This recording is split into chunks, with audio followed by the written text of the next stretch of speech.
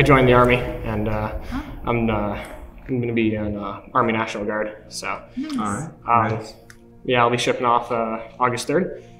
And yeah, I'll be doing, I'm actually a 91 Mike rally fighting services technician, which also focuses on diesel tech too, which is my primary focus. So sounds like you got the job that fits you, and oh yes, that'll help you get to where you want to go, and you'll be able to sell a car because you'll be able to talk about it better than anybody else. You'll be like, bro, just take this one, trust me, I'll talk your ear off for 2 hours. Right?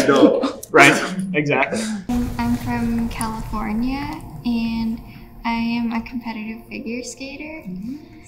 And so, yeah, that's why I joined Enlightium. And I am going to go I'm going to be a biology major at UC Davis. Nice. Wonderful. I think you've sent videos into us, haven't you?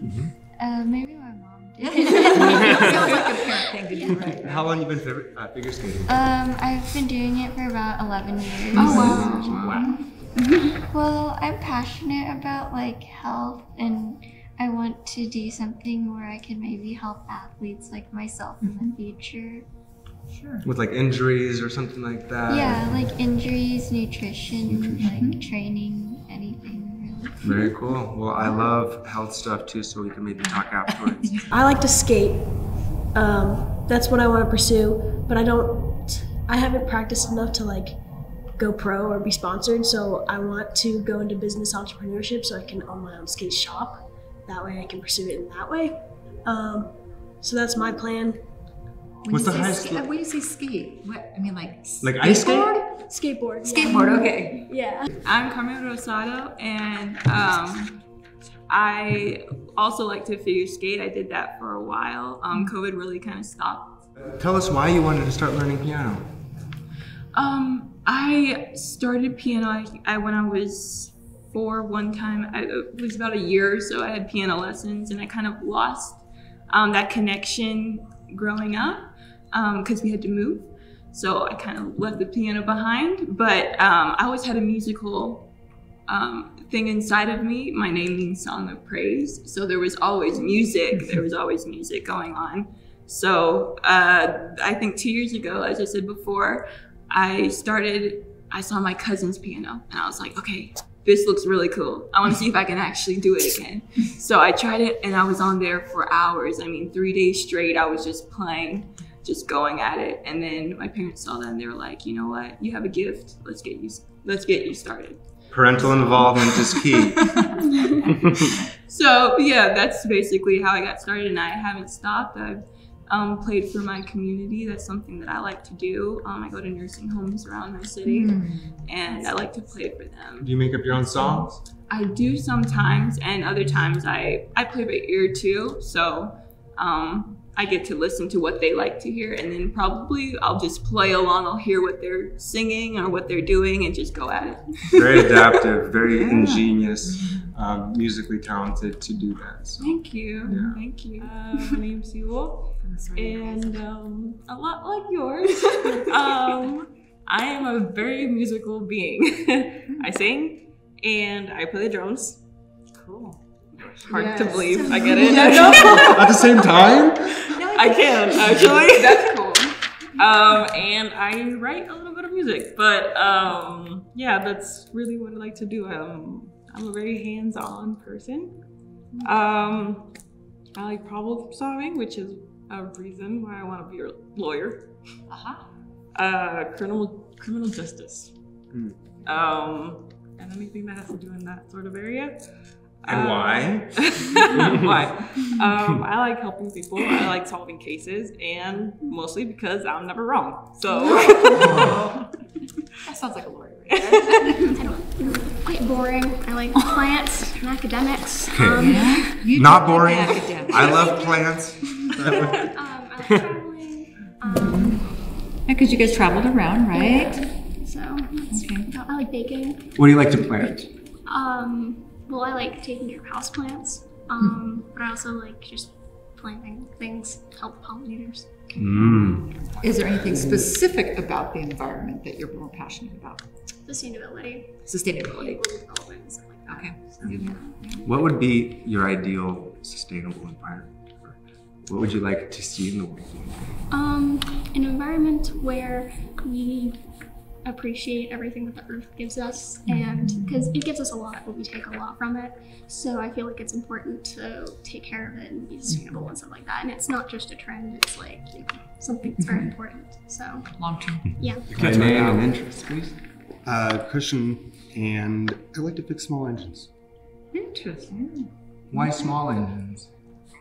Well, a lot easier to stick a bunch in the driveway than vehicles and things like that. What kind of Probably engines? cheaper a little bit too. Do chainsaws, weed eaters, lawnmowers, generators, pressure washers. Do you ever mix and match?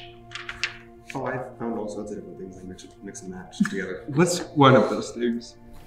Oh, you take engines off of tillers and you throw them on lawnmowers and you throw them on pressure washers and you just flip everything around and take one part off one and throw it on a different. Is that something you want to continue pursuing, or where do you want to kind of branch off? I think I'm actually going to continue into aviation, doing aviation maintenance, working on jet engines. Working on more expensive engines. Way to go. Didn't you take Big classes at a local? Was it a junior college or college over there in Seattle? Right. There's a running start program with the Museum of Flight and Green River. The aeronautical science pathway kind of covers everything aviation-wise. All right, next. I'm Chris. I'm from San Antonio, Texas, and I like woodworking. Very good. Yeah. Okay. Tell us more about that. When did you start, and what do you like to make? I started, when I was 14. Yeah, so I've been doing it for about 4 years now. Yeah. Wow. And I like building tables. Very good. Nice. What style of tables? Like coffee tables. Like craftsman style or like more modern style? I like modern. Very cool. Modern tables. Where did you learn the craft, or did you have somebody in your family? Or? YouTube. Really? Okay. YouTube. Because I mean, you have to have some equipment to do that, you know. Yeah. Okay. My family would help me buy new equipment and stuff like that. Very good. Nice. How do you want to branch out from there? From woodworking? Yeah. Is that what you want to continue pursuing? Is there something you want to kind of add to that, or kind of? Well, actually, I want to go to school for engineering. I look towards woodworking kind of like as a guide to learn how to craft things, basically. Yeah, so I can have the knowledge and like the craft expertise. So you already thought you wanted to be an engineer before you? Yes. We're starting to work. Name and interest, please. Right. I played soccer when I was a little kid. I started when I was like 3, and I started taking it seriously when I was like 12, 13. What does that mean, you started taking it seriously at 12 or 13? What does that look like? I went from playing in town to academy. And from there, I started taking the training more seriously. And that's when I started getting more offers to go overseas and to go do more things. And when I didn't play soccer, I would work with my father. So now I want to be an architect. And when I didn't do any of those, I also skated. Okay. I'm not amazing, but... What's the coolest flip trick you've done? I've done a tray flip twice. That's cool enough. Twice, but I can't keep doing it. I'll teach you. So I can do a couple of tricks. Basically, yeah. Tell us about your pursuit of architecture. What interests you about that, or where kind of would you maybe try to find a niche for yourself? I like math, kind of. Not when it has letters, but I mean, I like solving it, and so like finding like the measurements and everything, where things go, and like how it should be placed and everything, all of that.